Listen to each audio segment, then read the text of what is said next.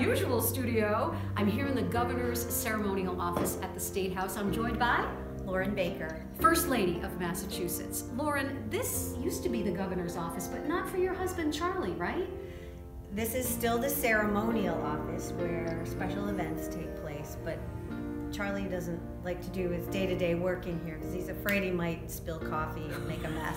So I guess I shouldn't spill my coffee either. Hey, you want to find out what it's like to be the First Lady of Massachusetts? Please listen to the next episode of The Story Behind Her Success.